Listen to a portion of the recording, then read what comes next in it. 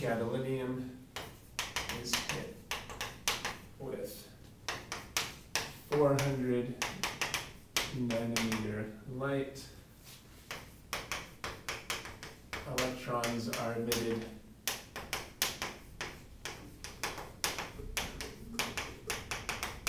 with velocity 2.65 times 10 to the 5th meters per second. And the question is to find the work function. Okay, well, let's work that out step by step. First, you would find the energy of 400 nanometer light. Right. So we've got. We'd find the h nu, right? 400 nanometer light. Yeah, and we want to know how much energy this has. That's right. So let's work that out. How would we do that? So that would be h, so 6.63 times 10 to the negative 34 joules per second, or times seconds, whatever. And then we have to convert. We have to convert. Right. So it would be times Divide by 1 times c over the wavelength. Yeah, we do that equation. Yeah. So you're using this Yeah. to move to combine two steps in one. The frequency is c over lambda. Okay, good. So this would be 6.63 times 10 to the negative 34 times 3 times 10 to the 8th. And what do I plug in for lambda? 400 times 10 to the negative 9. Yeah, that's the quickest way to deal with this. What does the symbol n really mean? N really means 10 to the negative 9. So the quickest way to do this, the conversion, is when you're given nanometers, just erase the n and replace it with 10 to the negative 9. Oh, okay. You can always just erase the n and replace it with 10 to the negative 9, and then we don't have to do such a complicated conversion. So this will be 400. Nano means 10 to the negative 9 meters. Okay, so we can work that out.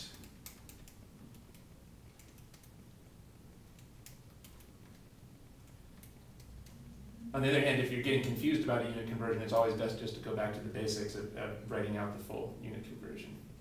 Okay, so what did you guys get for the energy? 4.97 times 10 to the negative 9. That'll be in joules because that's energy, so that's the original incoming photon. Good. So, Wait, I'm confused. Is it joules seconds or just joules? no. H is joules seconds, but energy is just joules. Or kilojoules. But Yeah. Oh, First wait, of you all, crossed out because it was. No, why did we get rid of second then? yeah. First of all, we know that we're figuring out energy, right? So it has to be in joules because joules, energy is in joules. I was just skipping steps by not even writing down the units. But what are the units? But C Well, was meters per second, so. it This crossed is joules times seconds, and this is 3 times 10 to the 8 meters per second. And this, what was out. this? Just meters. Meters. So the meters cancel, the seconds cancel, and we do get joules. Alright. That's right.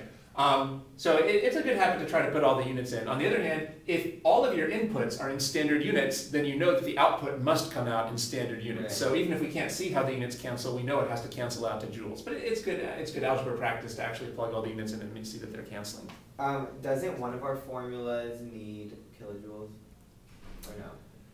None of the formulas that we've used so far needs No, but kilojoules. Does 1/2 mv squared or no? No, that one doesn't need kilojoules.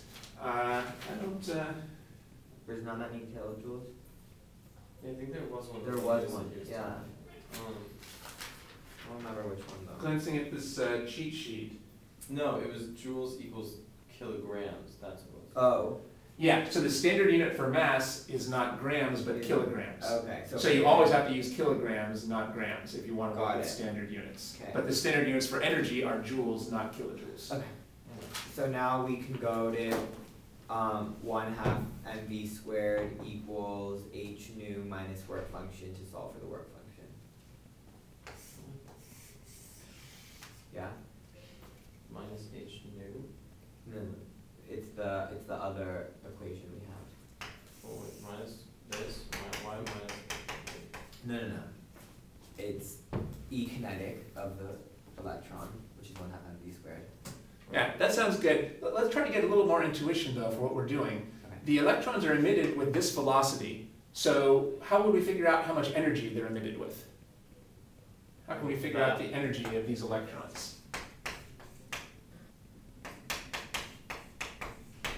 I thought you could do 1/2 mv squared, but you don't have the mass, so it just confuses me. Yeah, You would be given the the mass. of the Because it's an electron, and so the mass of an electron is just a known that constant. does work. times 10 to the Okay. negative. So then, yeah, I guess you could solve for v, and you'd get v equals root 2 e over m. We're given v though. Yeah, so let's actually Well, I work mean, that that's what I out. mean. Yeah. Okay. So let's actually figure out the energy of these electrons. So the energy of the electrons is given by 1/2 mv squared. Well, we can look up the mass of the electron. 9.11. Negative 30.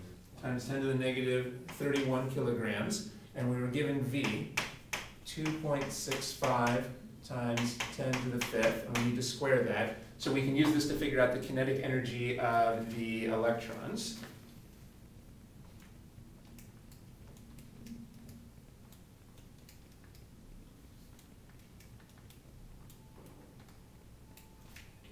Tell me what you get for that. I'm doing it.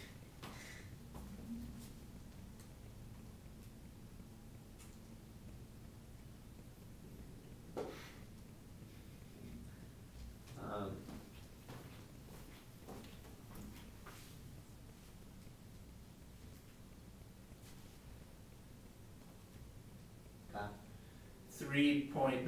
3.2 times 10 to the negative 20.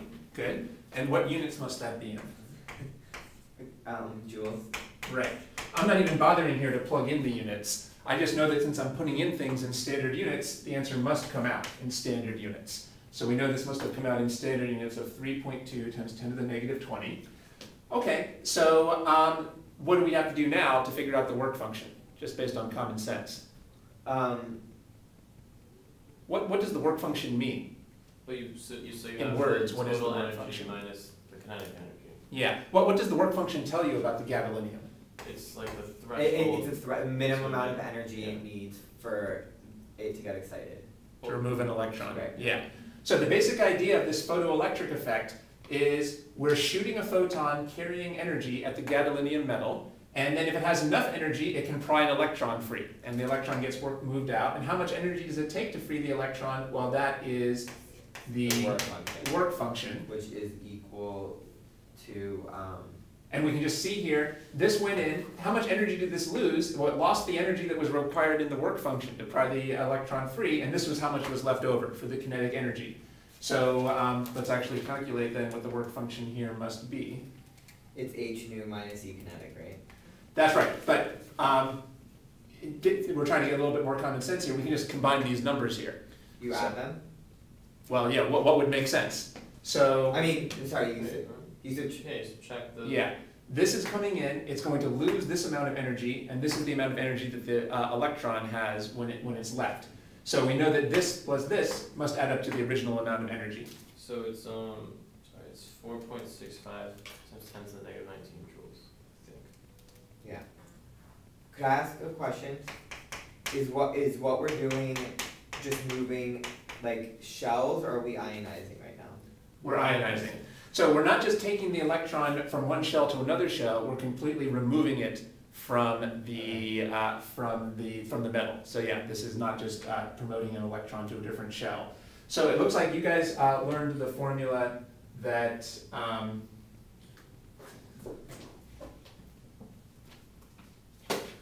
what was the formula that you were trying to use here? 1/2 mv squared equals h nu minus work function.